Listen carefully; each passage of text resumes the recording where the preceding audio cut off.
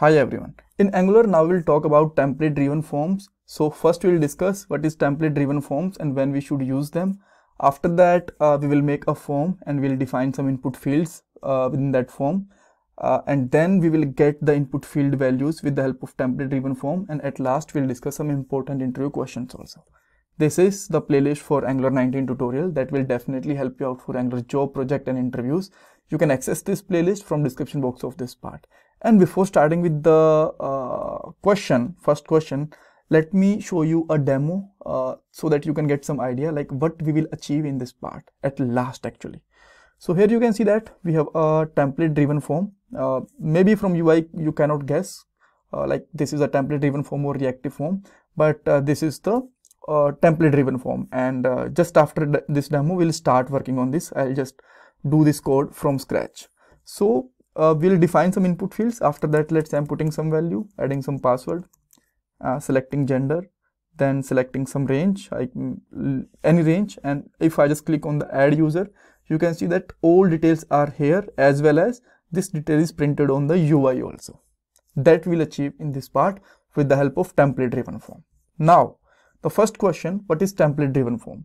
See, in template driven form, all input fields are controlled by the template file. So we have two files in Angular in every component, actually 4 files.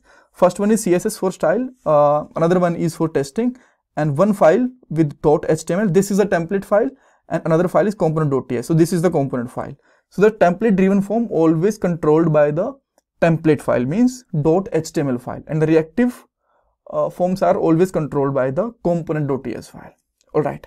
So let me remove all of this code. Okay, now one more question. When we should use template driven form?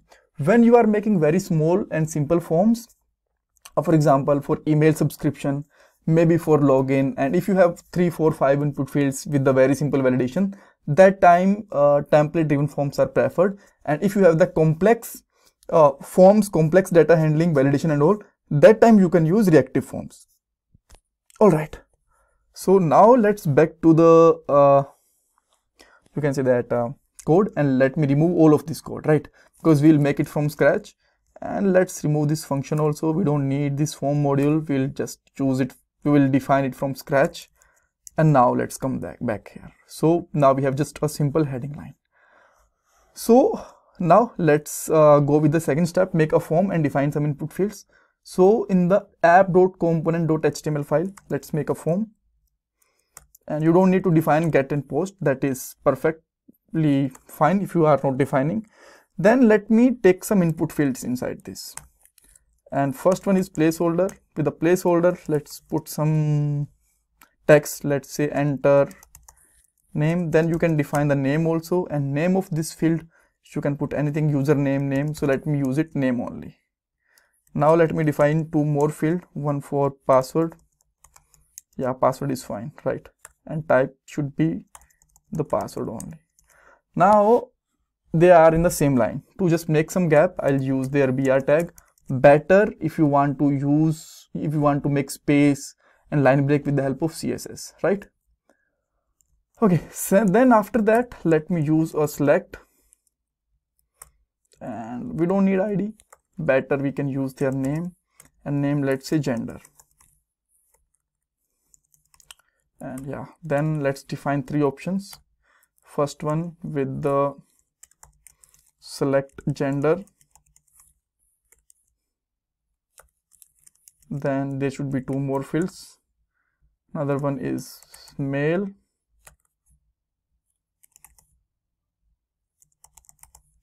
Then female.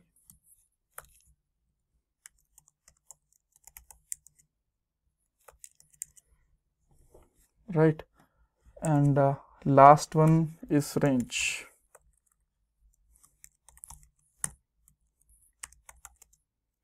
Placeholder. Okay, so with the range there is no placeholder, don't need it. Let's make it range only.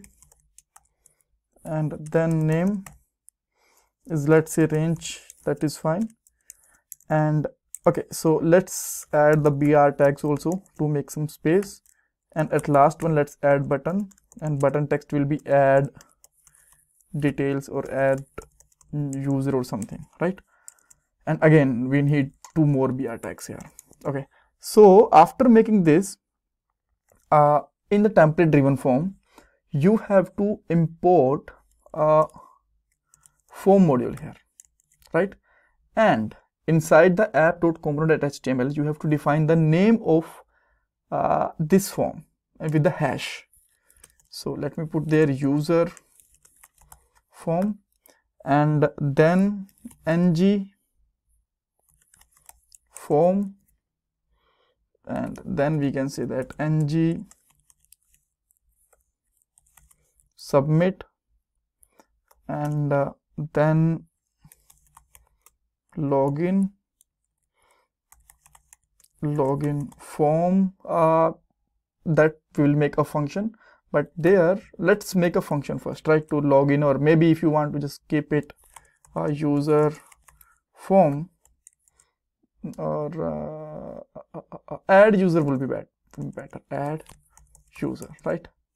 Okay, so define this function there, add user, and we'll get some value from there, and the type of this value, either you can use any, or either you can use ng form.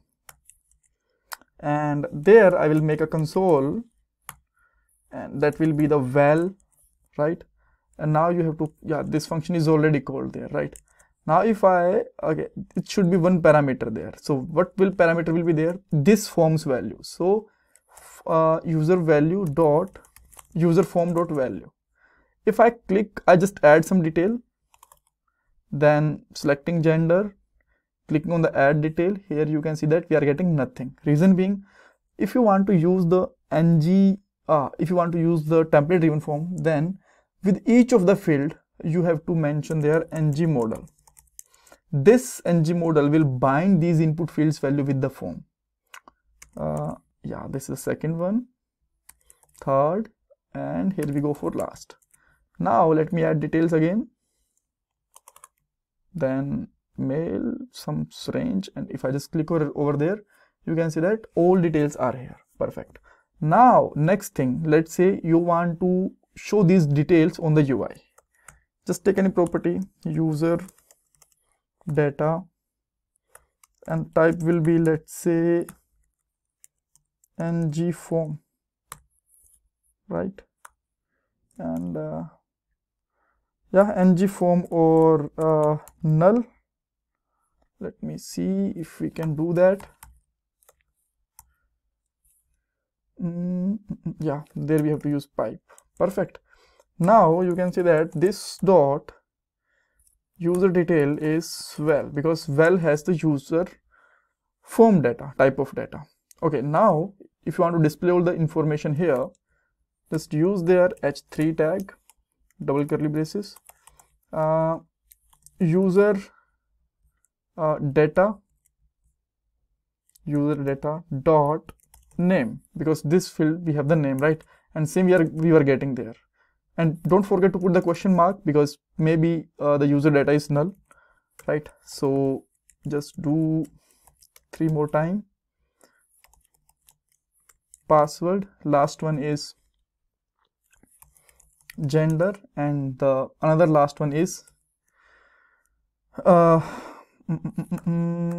range. Yep. So password does not exist in type ng form. Line number 20. Let me see. Password. It should be there.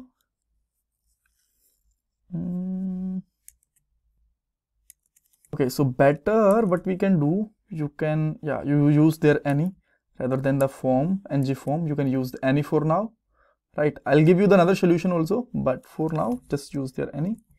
And now if I just select name and some password, and there don't forget to put their password, enter password, right? Anil, some password, mail, and here we are clicking, every details is there. So that's all for this part. If you have any query, any doubt, you can ask me in the comment section. Thank you so much for watching this part. And this is my Paytm and GPay donation number, and you can please support me by subscribe, like, and comment on the video. Thanks everyone.